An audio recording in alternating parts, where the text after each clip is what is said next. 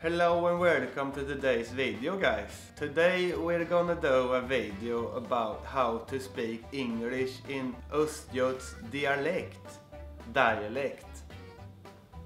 With me today I have Katrin Bern. Hello. Hello Katrin. Do you want to present yourself? My name is Katrin. I'm the interviewer today. I thought you had a bunch of questions for me. Yes, so could you please explain to us what exactly is Östgöta English?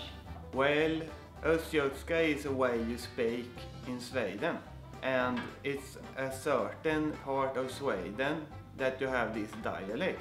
And just like any other where in countries, you can go around and you have different ways you speak, and here we speak Östgötska. Are there English versions of every accent? I don't know, probably. So for how long have you been speaking Östgötska? I don't speak Östgötska in my private life, Katrin. If I did, then you would probably not love me.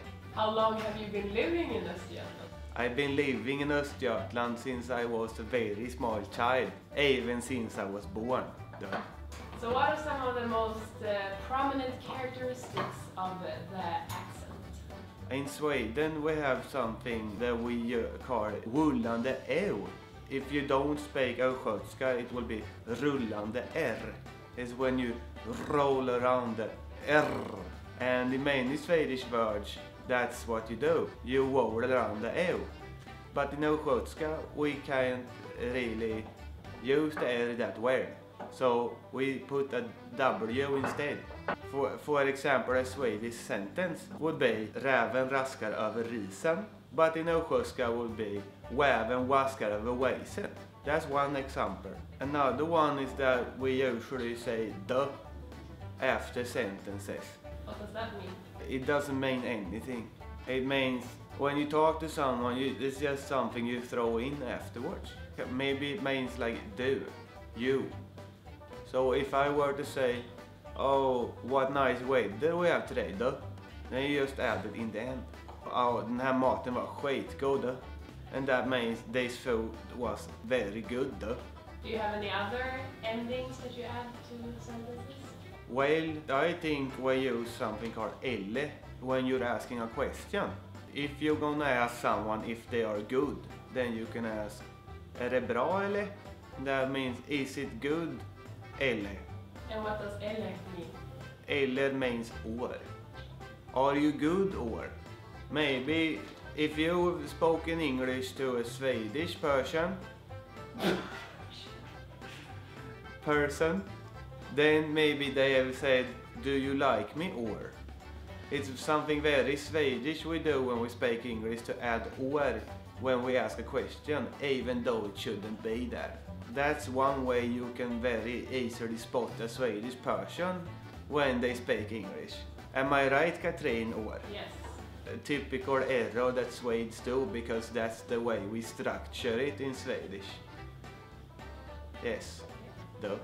So what tips do you have for someone who wants to learn how to speak Östgöta English? Well, my tip would be that you come to Sweden and you go to the trakter of Norrköping, maybe Linköping, or maybe Mjölby, or maybe here where we live, in Motala. And you learn and just soak in every dialect from the people, and then you learn to speak like they do.